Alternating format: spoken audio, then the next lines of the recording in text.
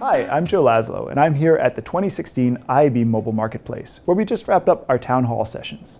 IAB town halls bring industry leaders together to discuss major issues, challenges, problems, and opportunities, and to help set the IAB's agenda on these topics, guiding the industry towards further growth.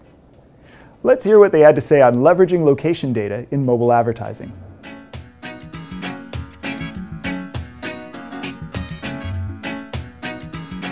My name is Vikas Gupta. I'm the Director of Marketing of Factual.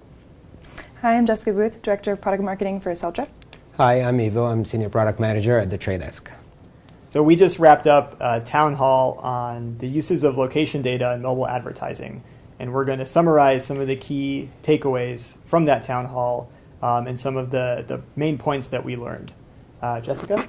Yeah, so when it comes to crafting your creative message, you want to know when it's applicable to be generic and when it's more important to be very specific to reach a consumer in a specific moment where they're maybe buying or maybe interested in really open to connecting with a brand in that moment that they're at right then. Yeah, location-based advertising, when done right, could be very effective. One of the biggest uses that we have, we integrate with Factual, and we can layer different types of radius or different size radius to serve the appropriate creative for that particular radius. So you can have, you can target very valuable users that are close to your, brick and mortar store, and you can target specific users that are within driving distance with a particular creative in a very dynamic and effective way.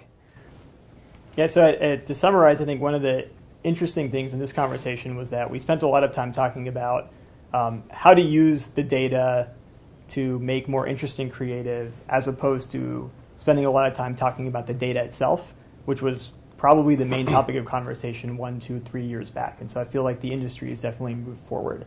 That being said, though, there still seems to be one challenge that repeatedly came up in the room. So Ivo. Yeah, so the challenge of scale that definitely comes up, and I think it's important to understand that targeting that particular user in a 50-meter radius of a store, and then the user happens to actually open the phone and then get an ad served, that's definitely not the best way to approach when you're looking at scale.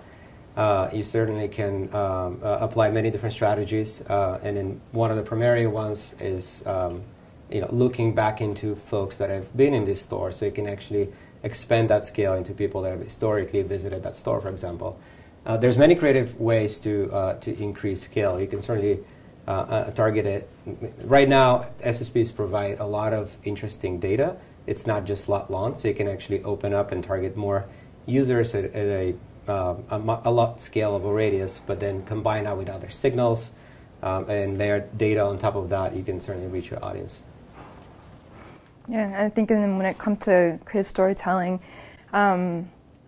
making sure that you find people in the moments where they're most likely to convert and catering the message to that. Like making sure that your message is relevant for who you're reaching, when you're reaching, and where you happen to be touching base with them. So.